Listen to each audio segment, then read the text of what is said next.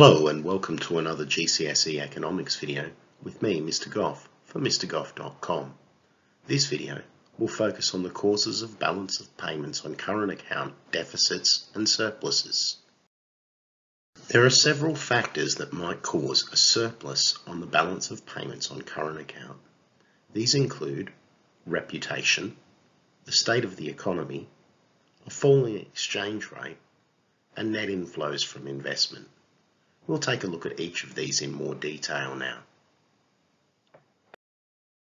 Some countries with a strong history of trade surpluses have a good reputation for producing high quality goods and services that are always in high demand.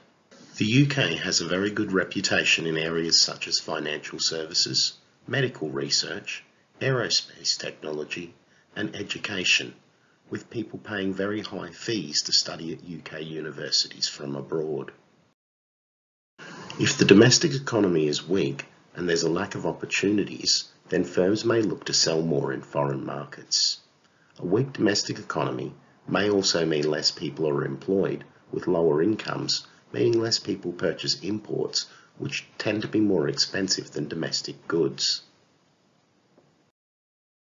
If a country's exchange rate falls, this means its exports become cheaper in other countries, increasing demand for them. At the same time, imports become more expensive in the domestic market, reducing demand for those. If more money is coming into the country from investments that its residents have made abroad than going out to foreign investors that have invested in our country, then it can boost the balance of payments. When it comes to deficits on the balance of payment on current account, we can see that there are also a number of reasons. These include reputation, declining industries, rising exchange rates, falling incomes overseas, and net outflows from investment.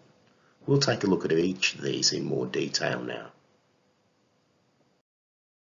If countries have a poor reputation for quality or for being too expensive, it will decrease the level of exports they can hope to make.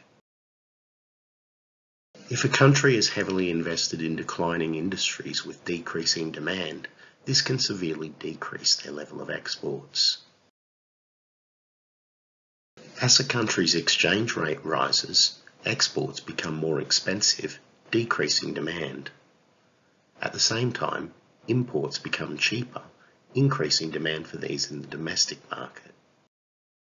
If average incomes fall overseas, then people have less money to spend on our exports, and demand for these falls. If less money comes into the country from investments that its residents have made abroad than goes out to foreign investors that have invested in this country, then it can reduce the balance of payments.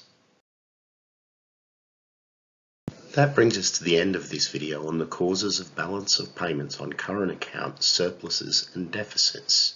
Join me in the next video when I'll be looking at exchange rates. Try the resources at MrGoff.com to help you revise economics, and until next time, it's bye for now.